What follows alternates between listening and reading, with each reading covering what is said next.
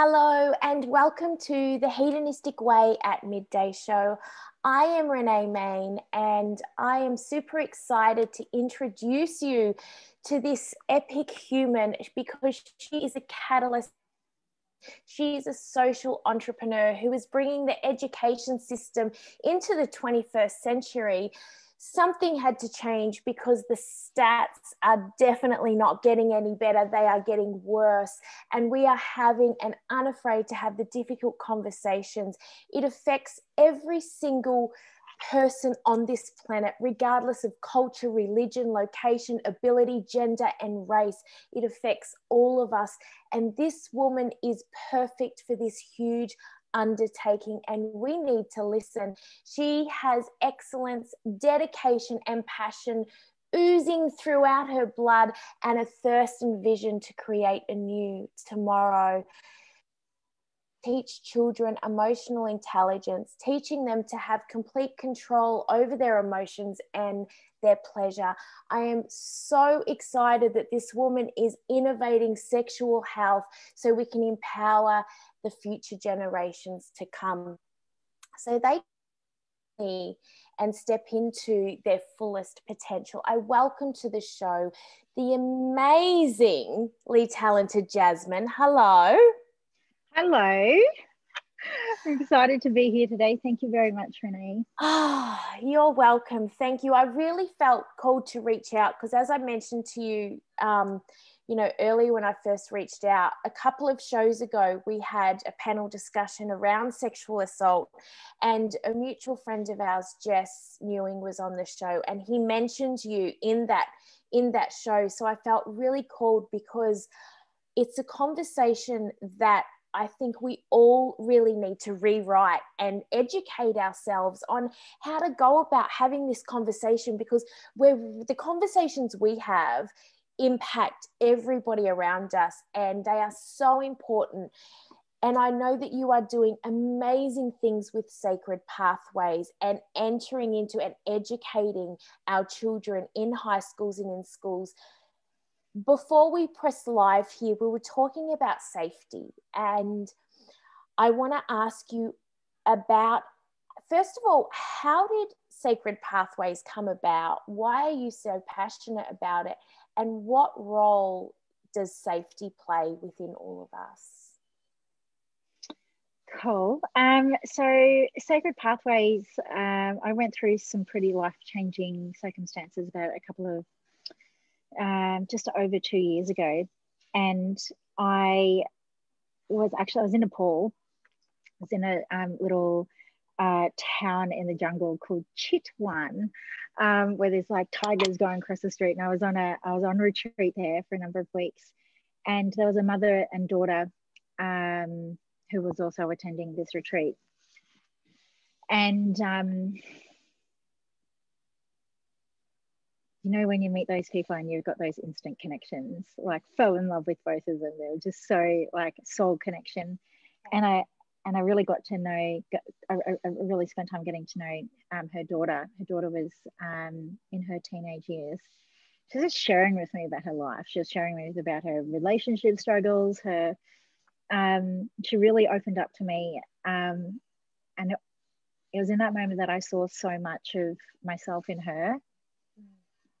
And it was like, wow, like the things that I went through, like at a very human level, the things that I went through and the things that I have done over a decade's worth of healing traumas and getting to know who I am as a human being and as a woman, and understanding relationships and even our menstrual cycles and sex and all the things that no one really knows anything about. Like I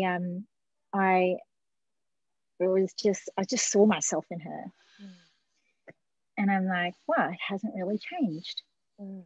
They're like, it's 2 generations later and things still haven't changed, or 1 generation later, things still hasn't changed. And it was like, and then I was in this ceremony. This was over a period of 2 weeks. I was in this ceremony, and I came out of this ceremony, and I literally walked out, went to my room, and the idea, it was actually originally called the Heart of the Feminine Project. And I got my laptop out, and within about 20 minutes, the whole business plan, the whole idea, the things that I was meant to do, just came out of me like that. There was no writer's block, no nothing. It was just like, came down. It's right. That's where it is. And then we weren't allowed any contact with the outside world in this retreat. So I had to wait until I was back in Australia. And that was really the birthplace of what is now known as Sacred Pathways education. And usually, well, in my usual way of going about things, I get an idea, and it's like in my human design, I've got a sacral authority. So I kind of don't question things. Some people need to sleep on things. When I'm like, I listen to that thing inside of me, and I'm like, I know it. I know that voice. And I was like, okay, this is the only thing I'm gonna, concentrate on right now. So over the next 6 months, I created a program for teenage girls called the Heart of the Feminine Project. We did some pilot programs. We went on tour. There was some most exquisite young girls that that we worked with over that period of time, and parents that we spoke to. And yeah, it was really successful. But then, more from a business perspective, we ran out of money, and I was like, oh, okay, I need money. Oh my goodness, like, we need to be able to create sustainable businesses. So I paused on actually going out to market. And over the last 18 months, we've kind of come through the seed funding stage now, which I ended up funding the seed funding stage for Sacred Pathways. We've also, instead of going direct to young people, I think there was a moment there for me where I was like, I just really got that this isn't just about me. This vision is far bigger than any one human could make a difference in this lifetime. So we changed the business model. We changed a level of the direction, not the content. We tweaked the content, which we spoke about before. And we've done so much more research. I've invested in a lot of research and development to make it inclusive for boys. And we now focus on teacher training programs, and then Sacred Pathways education, delivering our programs in schools and giving keynotes and whatnot. So there's been, it's been quite a transition where we're not the same organization we were 2 years ago. But it's been like a phenomenal journey. And yet, people congratulate me.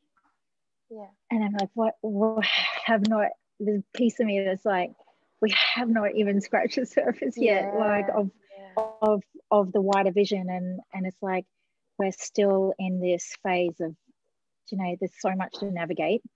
There's that word. Yes. And and to answer your question around safety, in all the sexuality development work I've done and even in the personal development world and whatnot, and even in corporate, actually, I spent 10 years in the mine, in the resources industry, and working in the mines, and it's like safety is our number one priority. And if we can learn as human beings to create safety within ourselves, that's a level of self-leadership that we bring and teach in our programs. And if we can teach our young people that from a very, very early age around we don't even have to call it self-leadership. We can just, what feels safe for me right now? And then more from a commercial perspective, through the lens of safety, where there's a ethos that we have created in Sacred Pathways education, which is be so safe that the schools and the education system and the boards and principals and the dean of students and all, like, that we are actually welcome. My organization is welcome into those circles.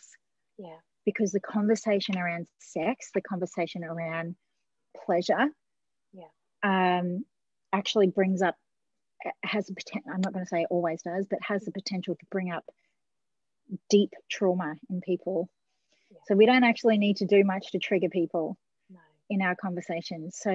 So safety and that creation, like so that organizations and people, like decision makers in the education system, can feel safe with us, has been something that we've like really had to create, and establish ourselves as an organization that we are not going to corrupt your children. This is so important that we have these conversations and that the conversations are safe. So that was a very long-winded answer. No, it's perfect. And I think, you know, that people need to have an understanding about, you know, why this is so important. And you're so right, is because, like, even we don't have to do much for people to get triggered, you know. And so I think words can be, like, it can be one word that can just set someone off. And so we do have to be careful. And I really love that you've honored and respected that, you know, to be able to, again, for me, that just speaks to your integrity, you know, to go, you know what, like, I'm compassionate towards you and I get it. And so therefore, let me create this framework so you feel safe, so we can actually have this bigger conversation. Why is it so important that we change the conversation, and what does that conversation need to be around sexuality, around pleasure?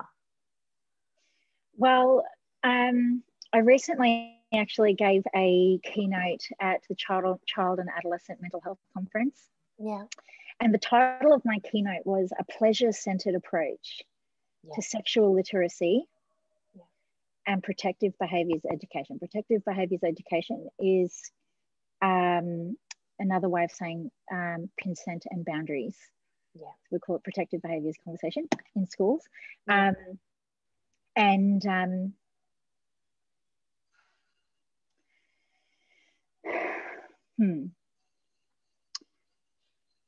I had people running to me at the end of my I didn't even get off stage. There was a lot of queue of people to talk to me about it, because they haven't actually heard of anyone saying, let's have a pleasure-centered approach to these conversations.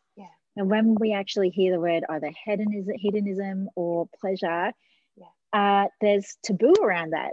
Because, you know, like it's like, oh, she's a pleasure seeker, or like everything. It's like we have sexualized these conversations so much that we can't actually see the true essence of what we're saying. So when we talk about a pleasure-centered approach to sexual literacy education, so sex ed,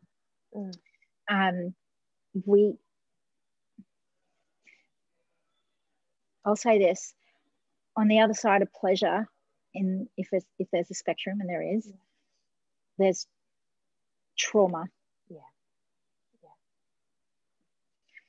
And it is my belief that the current lack of education, because people either avoid it or the people who are teaching it aren't educated enough, because it's not included in our you talk to any teacher, sex ed is not taught in university, and even like healthy sex ed, like, yes, they talk about biology, which is beautiful. We need to learn about our bodies and, you know, understand the physical side, but then there's pleasure is just so much, like, you know, it's so much deeper and wider in its scope.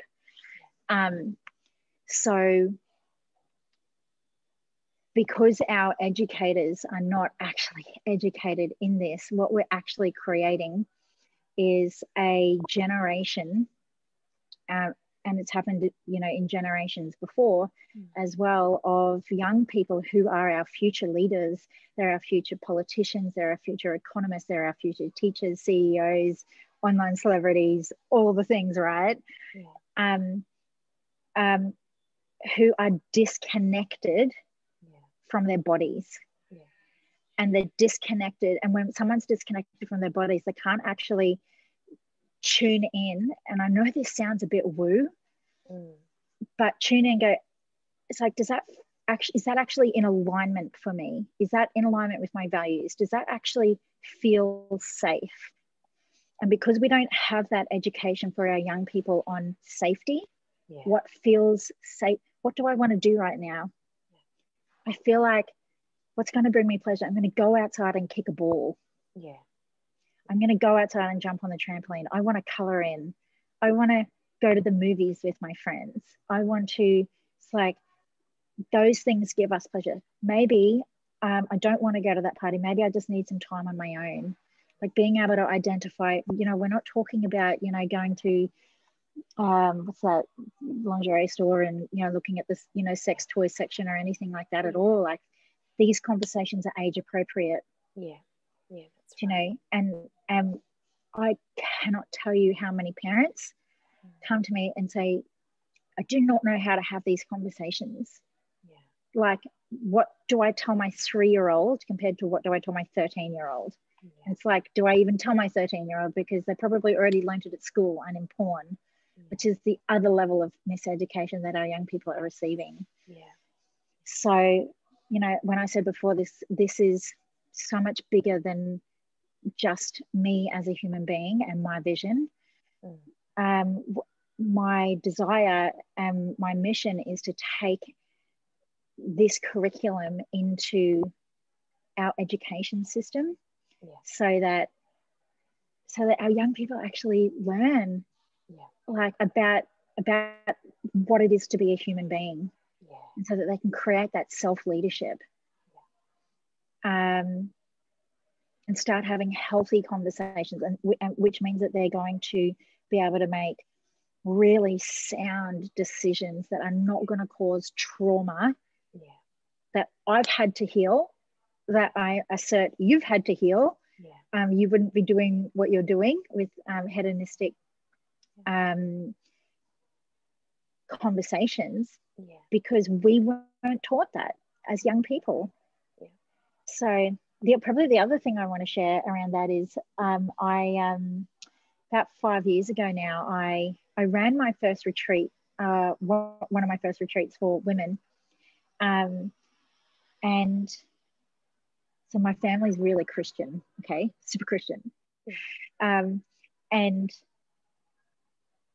I asked my mother to come and do the catering at this retreat. And I was like, Mum, we're going to be talking about sex a lot. She's like, honey, I've got an open mind. Honey, don't you worry. I've got an open mind. I was like, okay. I trust you. Honey, you just got to trust me. I was like, okay, Mum. Okay. Oh my gosh. Okay. Anyways, on the very first day, in one of the breaks, my mum came to me and she held my face. She held my face in her hands. And she's like, honey, I'm sorry I didn't teach you any of this. Oh. I didn't know. And I was like, that really, like, I'll never, ever, ever, for as long as I live, forget that moment with my mum. Because it's like, we can't expect our parents to teach us things that they don't know. And the types of relationships that their parents have, and it's just like there's a whole undoing that we need to really just, everyone take a step back, breathe, start, let's just bring some compassion to this, and almost just start again. 101 of these conversations.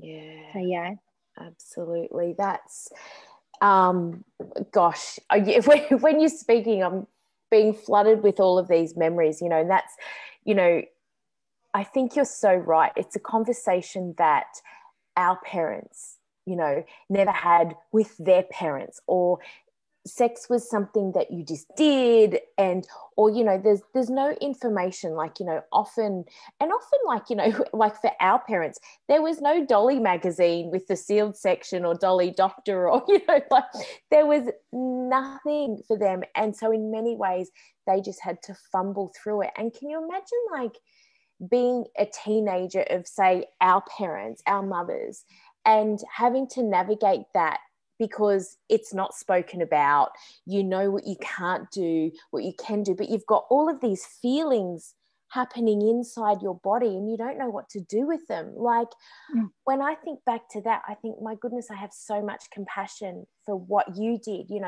and I had a very liberated, conversations about sex with my mum, but pleasure was never, God, no, something that was spoken about in terms of, and we spoke about, again, the practicality and positions and the frequency and all of these things, but not once did I ever hear my mum say like anything about pleasure. And I feel like it's such an important piece of the conversation. And what most people don't realize is the chemicals of oxytocin that releases in our bodies is huge, and like it's a science, you're saying before about, it might sound a bit woo, but there's science to this, there's science, there's evidence, there's so much research. So I really honor the work that you do and how you're doing it, because I think it does need to be done in schools, and it does need to be done to the masses. Something that I wanted to ask you about is, you speak about emotional intelligence, and that is another, something that I feel like our kids need to learn. I remember like 5-6 years ago, that was my thing. If I wanted to do a TED talk, and it was going to be in why we need to teach emotional intelligence in schools. So I would love to ask you, why is it so important that we teach our kids emotional intelligence, and what has it got to do with our sexual education and pleasure? Okay, well, I've drawn the map. It's not actually a map, but just associated. It's not a map of Australia, everyone. Yeah. But with the map of Tassie. Don't look on maps.com for my map. There is a direct correlation between emotional intelligence and mental health and sexual literacy. And the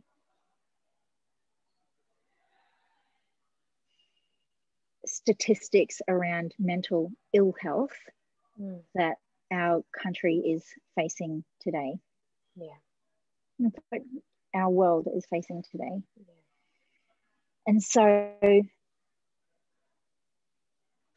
mean, it is so dependent on, like each school has their different strengths. But say a school that's either really academic or a school that is really focused on sport.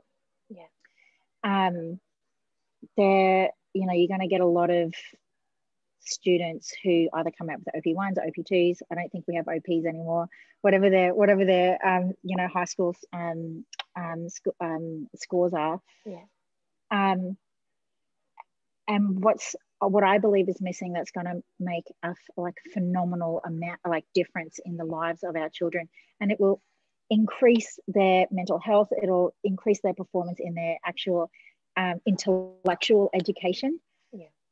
And even their sporting, like the way they navigate sport, like teamwork and things like that, is through their EQ.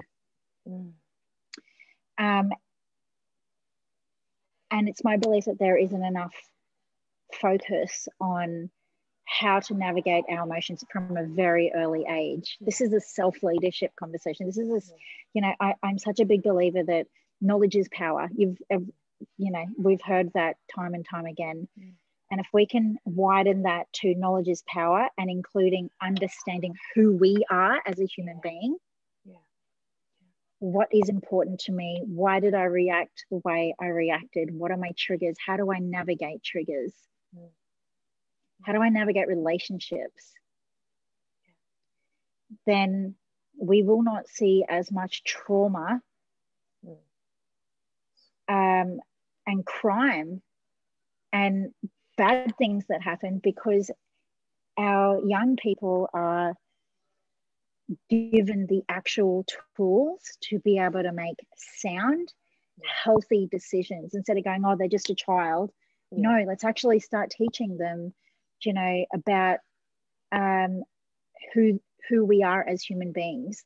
It's an ontological conversation, and it's only going to serve them. In fact, it'll serve them in every area of their life, in their relationships, in their careers, in their studies, in their extracurricular activities. There's not one area of their life that will not be impacted by their levels of emotional intelligence and who they are as leaders outside of school, who they are in their friendship circles, the types of friendships that they have.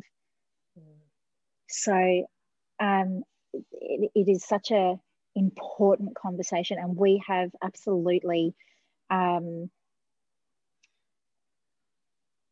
weaved this and included this in our curriculum that we have created, because sex ed and emotional intelligence, they go hand in hand.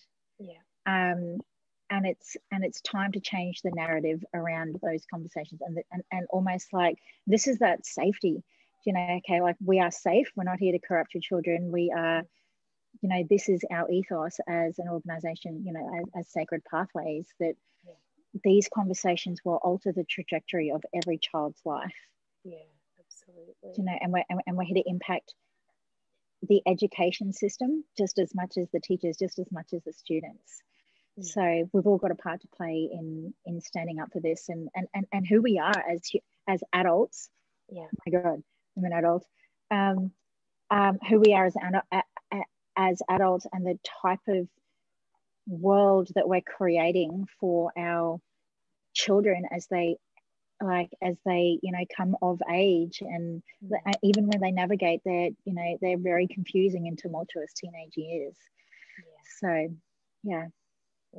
it is huge, and I agree. Like, it's, you know, you'll hear a lot of people say, you know, I'm so glad I learned that algebra in school because I've never ever used it since, or, you know, there's so much about our education that we don't use.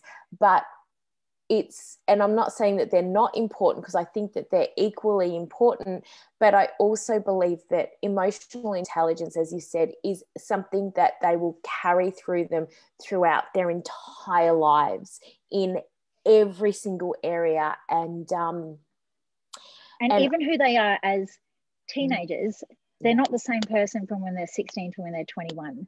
And you're not the same person that you are from when you're 21 to 25 to 28 to 35 to 40. So being able to navigate that side of life will support them in every area of their life. Absolutely. It's just my deepest wish is that the education system, and you know what, there are some phenomenal teachers out there who are in support of this. I'm every week I'm talking to, you know, different heads of schools and whatnot, and you know, there is change happening, and it's wonderful to see. It's wonderful, it's powerful to be part of these conversations. So it's not, I actually think it's not as archaic as what a lot of people think. And there are people working very hard on creating new conversations to empower our children. Absolutely. I agree. I want to ask you, because there is so much work going on, and we've mentioned a couple of times, you know, so, you know, we need to be sure that, you know, like that, say, like, you know, that this body of work is not corrupting the children. What do you think the fear is? What does that corruption look like? Like, what do you think the fear is that it might happen? I'll give you an example. A school that I was talking to recently. So they are a Presbyterian school. The Presbyterian or Anglican, or no, I'll say Presbyterian school. One of their things is that they outsource their sex ed because it's too high risk for teachers, for their own teachers. I actually think that's smart because I don't 100% agree that it's too high risk for teachers, but fully honouring that that's what, you know, their school stance is. There's another school that I am in conversation with at the moment, and the person who's responsible for you know, sex ed throughout the whole school shared with me recently that, you know, they get information and then, you know, she hasn't really been taught this stuff, so they go and you know, just kind of do a little bit of research on a subject and they go and teach it to the schools. So that's where I feel like the risk is that because I mean, what we're navigating as a society right now is around diversity and inclusion. You know, and that's why I actually think it's going to take organisations like Sacred Pathways Education, who our sole focus is integrity in this work, and, you know, like we dedicate all of our, you know, research and development to you know, like funding to continually be up to date in these conversations. So yeah, there is a level of risk there, because what if like if you treat it like in academia, this might be just like a subject like history, you know, or geography or science or something like that. So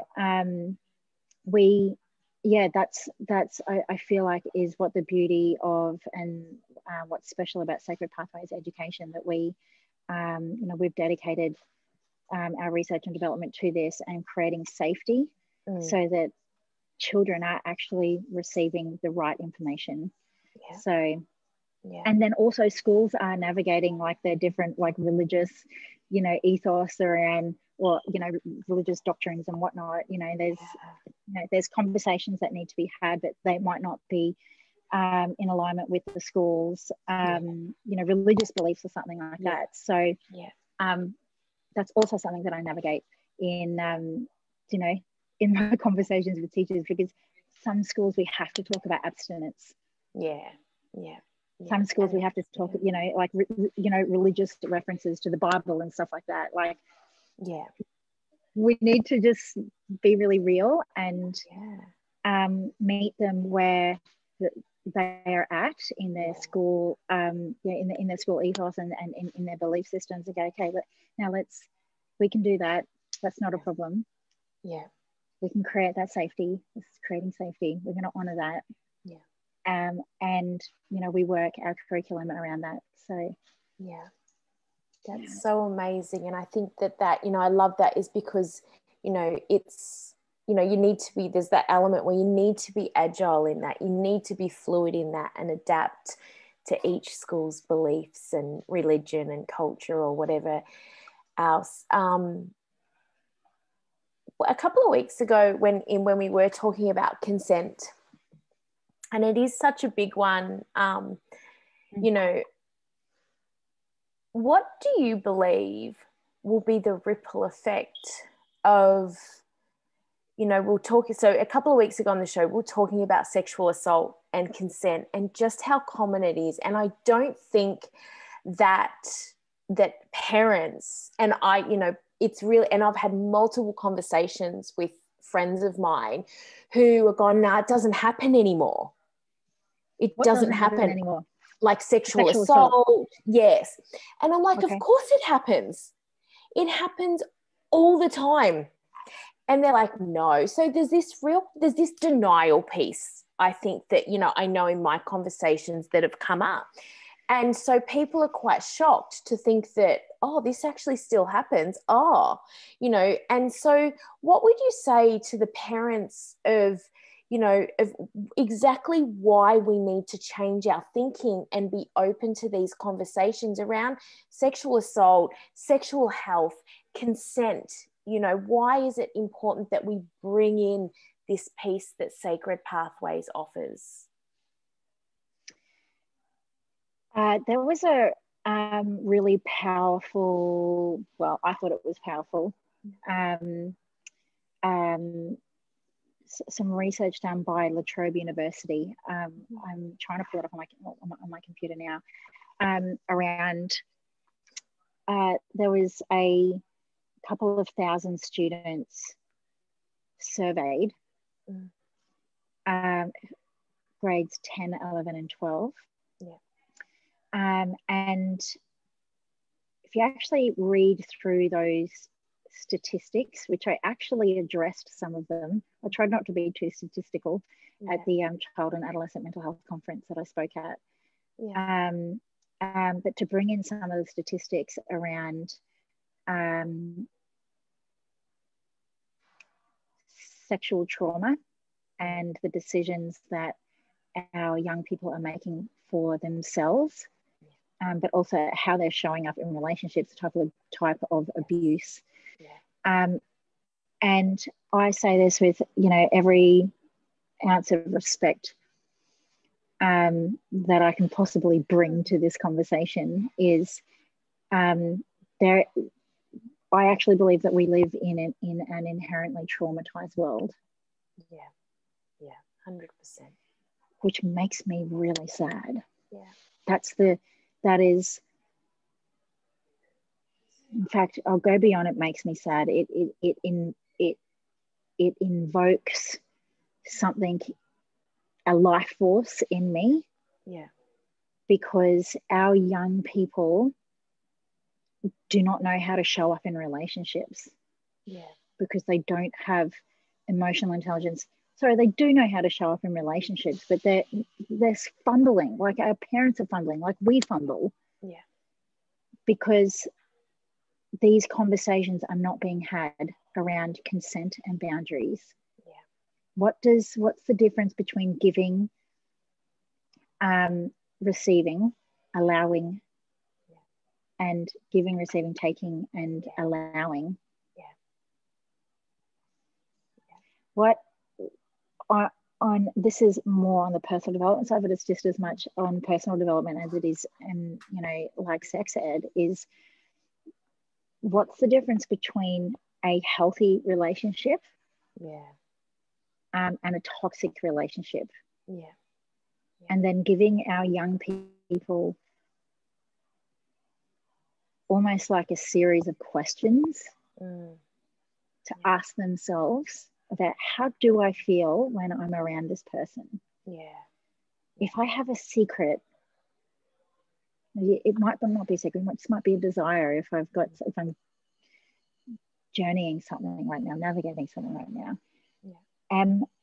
do I feel safe to tell this person what I'm navigating right now? Like, there's like a series of questions that we give our students as part of our curriculum, like to actually for them to identify what is healthy and what is toxic or abusive. So I don't actually believe, if I was to believe that none of that existed, then we would not be seeing the statistics that we're seeing. We would not be reading the papers, and you know, like, young people are standing up and asking for better education in this. They really are. It's like our young people they're asking for it. They are. And so I fundamentally do not believe that you know, abuse doesn't happen or toxic relationships doesn't happen. That's that is whoever, you know, if you do believe that, please like start doing your own research and having a look at you know, like domestic violence. Like how do you avoid as a human being avoid domestic violence, and like what do we do in relationships when we're experiencing that? What are the signs of, well, you know, what are the red flags? You know, this is around boundaries and consent. And you know, I'm so fascinated because Betty Martin, the late Dr. Betty Martin, you know, the Wheel of Consent is her work. And she only passed away this year, I believe. But every time I revisit that conversation, I learn something new. Same. And I teach this stuff. Like, this isn't just relevant for our young people. No. And it's like when we learn, when we have these conversations, we bring a level of humanity to it and understanding and safety to these conversations. And a level of self-inquiry. We teach people it's okay to look at your own life. You know, like, I believe that these are the conversations that are going to change the world. Even communication skills. This is the 101 of sex ed, is communication skills. Absolutely. And it starts with tapping into what you want before you even communicate that, you know, and so that level of understanding, and so that, again, that self-inquiry that you speak of. So so I do believe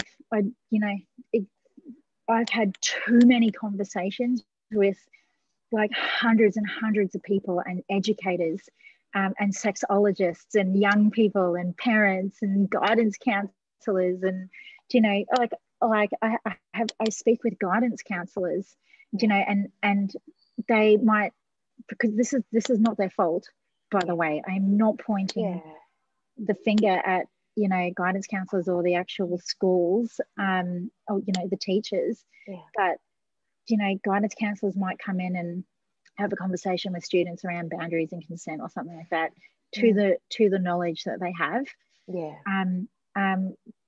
But they're still being pulled into situations that happen, you know, because they had a half-hour conversation around boundaries and consent, but that's all that they've got, you know, like the time that's been allocated for these conversations. And they're still being pulled into situations that happen behind the toilet block, or things that are, you know, like that our young people are navigating. Why are they navigating this? Is because not enough focus is being brought to the conversation around sexual literacy. Absolutely. It's like we're on this never-ending repeated cycle of causing trauma because we're not having the right conversations. And I'll even go as far, and I feel like this is even a little bit dangerous for me to say this, but I will say it, is our governments are pouring more and more funding every year into into curing mental health. So mental health service providers, which, you know, I'm grateful for those service providers, you know, but let's have a conversation about prevention. Exactly. Absolutely. Early intervention and early prevention. That is why I created Sacred Pathways Education. Absolutely. I'm completely with you all the way, and absolutely agree.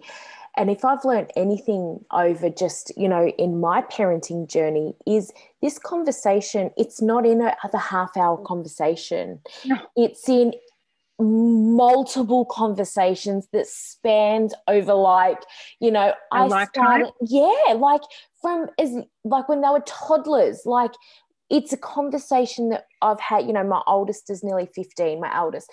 So I'm like, for 15 years, I've navigated this ongoing conversation. And I think that we think that it's like one conversation that we have once. Right. And the talk it's is a just not myth. the case. Yeah, The talk, 100%. there's no such thing as the talk. Nah. There's consistent conversations and consistent just like levels of normality that we need to bring to these conversations, so that our children and our future leaders don't freak out and make rash decisions or foolish decisions that they probably won't really experience the trauma of it until, or they won't even be realized trauma. Exactly. If they even realize it like at all. Like I know for me, in, you know, and we spoke about it a couple of weeks ago in the show, like, you know, for me, I didn't realize the trauma that I had over my sexual assaults. And there could be, it was, you know, a lot of them was passed off was, oh, he was just fooling around, or he was just having fun, and, you know, all of these things. But it wasn't until, I would say, well over a decade later that I've gone, and really it's probably maybe even like 15 years later, I'm like, hang on a minute, you know, this is not okay, you know, and that was assault. And that, so again, I think that the trauma, you know, and that, like, from a somatic embodiment perspective, which is a lot of my work, is trauma's trapped in the body for a very good reason. And there's a natural divine timing to that of when it's ready to unravel and unfold. But if we can, like, just, that trauma doesn't need to happen. You know, it's just, it's avoidable. It really is. It really is. And it's just about having, you know, it's about, for me, you know, like, I think normalizing pleasure and normalizing this conversation around, you know, around consent, around, you know, around sexual education and literacy and safety, feeling safe in the body. So, yeah. So the other thing I probably want to share on that is like the self-responsibility piece. Yeah. Which is not really taught. It's like, okay, well, what can I be responsible for? We're not going to be able to, our young people aren't going to, they might not be able to change what happened to them. Yeah. We might not be able to, any human being might not, but who are you, what can you do now? Exactly. And, or like, what can you be responsible for in that relationship that didn't work out? That Absolutely. That's the self-awareness piece. You know, it's another layer of the conversation. But it's like, what do you mean that I've got to be responsible? Well, did you speak your boundaries? No, because they're not taught boundaries. That's right. In a healthy way. Like, you know, so there's like, it's like a vicious cycle of really trauma, trauma infusing lack of education that we're just seeing like over and over and over again. It really is a cycle. Is because here's the thing that I've noticed is that we can, you know, if you haven't dealt with your trauma and you have kids and you're going through those, and I'll say particularly those teenage years, if you haven't dealt with your shit, your kids will trigger you when they're going through that journey and that time in their lives. You know, it's, you know, I've seen it happen time and time again. I've seen it even, like, you know, with my own daughters. It's like, there's been some things where it's like, oh, so it's hard. So let me ask you, so for anyone watching, okay, like, what are some of the things that I need to begin to talk about with my kids? What are some of the questions that I need to ask? What's the conversation that I need to have? Is it okay that, like, if, you know, what if people want to share this with their schools? Like, what can parents do to begin to have this conversation? Well, like I said before, the talk is a myth. Yeah. And so, you know, like at the age of 3, a child isn't going to understand relationship dynamics. When they ask, you know, where do babies come from, you know, it's like, oh, you know, so being able to have age appropriate conversations. Yeah. I feel like the other thing, the other probably two things is that around this conversation is that if we're saving it all up for a talk one day when they're 13, perhaps to try on the idea that there's not one talk at 13, there's being able to navigate and explore like different questions and different things as a you know, as a parent, you know, no matter what age your child is. You know, some of the research that we've done at Sacred Pathways is that you know, a lot of parents are scared of saying too much. They're like, oh, do I say that? Do I not say that? Am I allowed to say that? You know, like, am I going to traumatize my child? You know, like, and the beautiful thing about children is that they'll grab what they need to grab from a conversation at the age and level that they can comprehend. And if you create that safety, then they're just going to let the rest go. And so, oh, are you there? I feel like, hello, have I frozen? You're back. Did I freeze? Did I freeze? You just froze there for a minute. I don't know if you can hear me. I can hear you, but you're frozen. Can you hear me okay? Yeah. Okay. You there? Yeah, I am here. Can you hear me? Hello?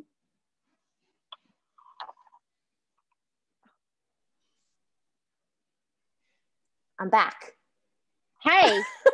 Hi. It was my internet. Oh. And kicked me off. It happened. Yeah, so that's the beautiful thing about our children. And if we create that safety in it, you know, with you know, with our children, creating safety is really important. So one of the, I feel like we have frozen one more time. Hello? You there?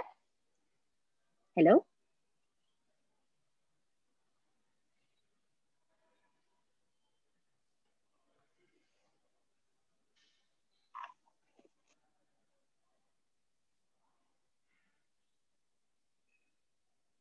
Hello?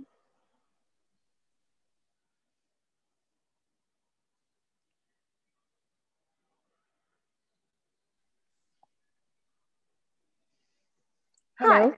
Hello. Hey. So, fingers crossed. Cool. All right. Yes. So you're saying probably the other thing, is creating that safety. And so one of the, bless my parents, I don't ever want to bring any shame to my parents, but like, you know, I was always told, like, if you come home pregnant, don't bother coming home, you know. You know, like, let's not say those things to our children, because if I did come home pregnant at 17, our home environments need to be a safe environment. And also don't leave it up to the internet to educate our children. Please. And the other thing, to answer your question, is people can reach out to me via social media. We can, or our website is www.sacredpathways.education. Or they can email our team at info@sacredpathways.com.au. And I'm so open, and we've got an open door policy. And my wish is that this conversation has opened up, you know, different pathways for people to think about, you know, sex ed in schools and what's available, and, you know, and if they're interested in Sacred Pathways education curriculum, then absolutely reach out and let us know how we can be of service. Absolutely, we will. And I will put all of your details in the show notes as well, so to make sure that everyone can absolutely find you. So this internet is becoming super dodgy, so let's use this To wrap up, Jasmine, thank you so much for being a part of this conversation and doing the work that you do, because it is truly inspiring and so needed. And if there's anything that I can do to help you with this, then please just always reach out, because I am just with you 100% of the way. And I feel super grateful that there's someone like you creating this new paradigm in which, you know, we teach these kids this sexual literacy. So thank you so much for being on the show and for doing what you do. Thank you. And thank you for having me, and thank you for having these conversations and being who you are, and, you know, like just fully honoring the work that you're doing as well. Thank you. Thank you so much, Jasmine. See you, everybody. Bye.